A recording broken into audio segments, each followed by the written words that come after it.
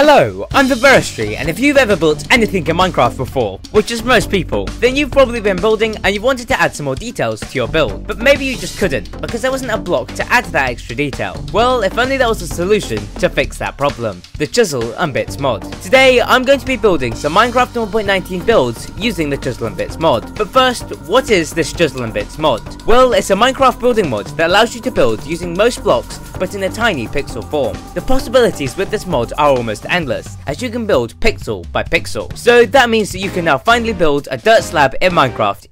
But in all seriousness, this mod allows you to create some of the most detailed builds in all of Minecraft. And so, let's begin.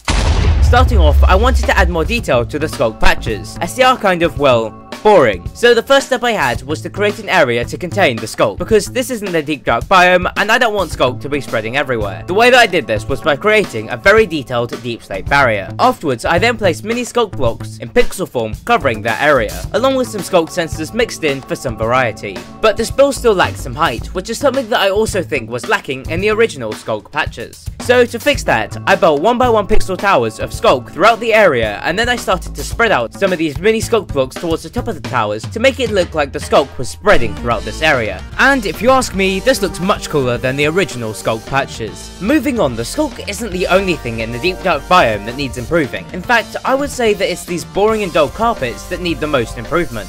So that's why the next thing that I built using this mod was a better grey carpet to fit in with the ancient cities. However, there was a slight issue with adding detailing to a carpet, and that's that it's really hard to do when you're a massive Minecraft character. So to fix that, I just shrunk myself down to the size of a small ant. Then that made the detailing on the carpet much easier to do. The detailing, by the way, was grey glazed terracotta around the edges of the carpet and small 1 pixel deep valleys spread throughout the carpet. And once again, I think that this looks much better than before. The next build I made using the Chisels and Bits mod was the final build related to the ancient city, and that build was based off this fire area underneath the reinforced deep slate portal. You see, I think this is quite cool. However, I think they could do with a bit more extra detailing. So, for those extra details, I built up piles of soul soil pixels in the corner of the pit, which just made the whole fire pit look a bit more connected.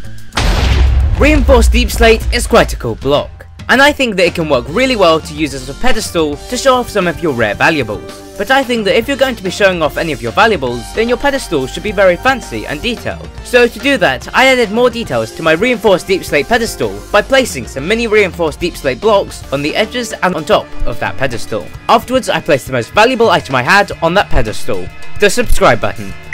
Sculk blocks are very strange blocks, and if you ask me, they look like something that would be hidden in a science lab. However, if a Sculk container was to break and the Sculk was able to escape, then the Sculk would not be escaping in blocks. No, instead it would be escaping more like a liquid, spreading everywhere. And that could only be achieved by spreading out the Sculk pixel by pixel. So I did that, and we end up with this scary Sculk build.